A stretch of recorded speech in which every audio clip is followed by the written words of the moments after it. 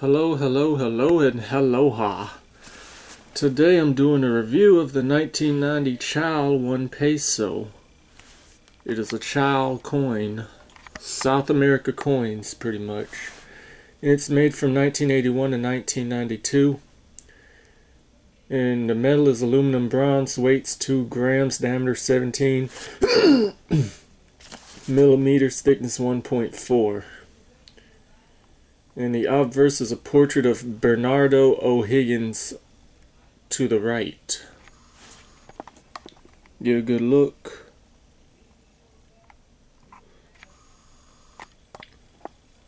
Lettering, portrait of D. Bernardo O'Higgins, 1778 to 1842.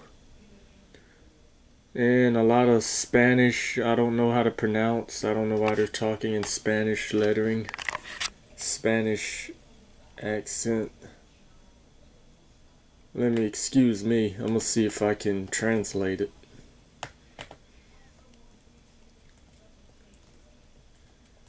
Give me a second. No. Nope, I can't translate it. It's pretty too foreign.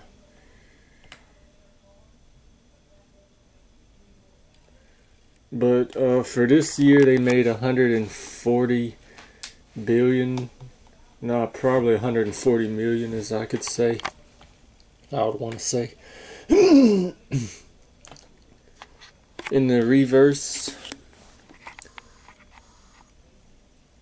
is value with laureate wealth. And for this word I would say read Proverbs 17:17, a friend loves at all times. And here's a chapter that touched me today.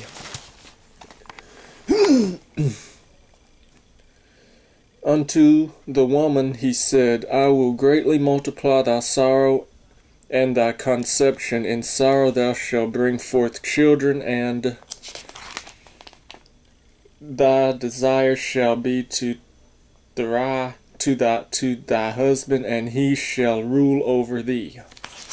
That was Genesis chapter 3 verse 16. And that means even though the woman had been deceiving unto eating the forbidden fruit, she was still held accountable for her act. Gotta clear my throat. Nobility, however, the word curses is not contained in God's words to her. 2 penalties were imposed, both struck at the heart of a woman's roles in life. More than would have been the case had sin not entered creation. Bearing children would add to the sum of sorrow in the universe. God said he would multiply, not originate, woman's labor pains. Marriage would also be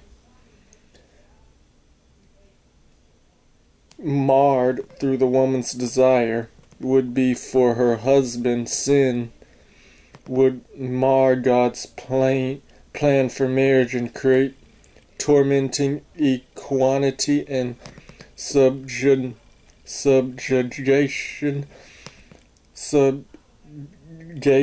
The latter is a description of the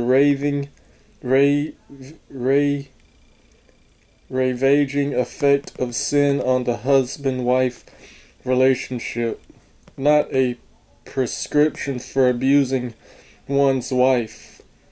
The NT teaches that marriage would reflect the relationship of Christ with the church and be characterized by the husband's understanding and respect for his wife.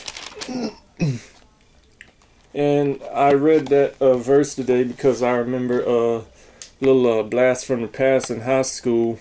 We kind of talked about something on that.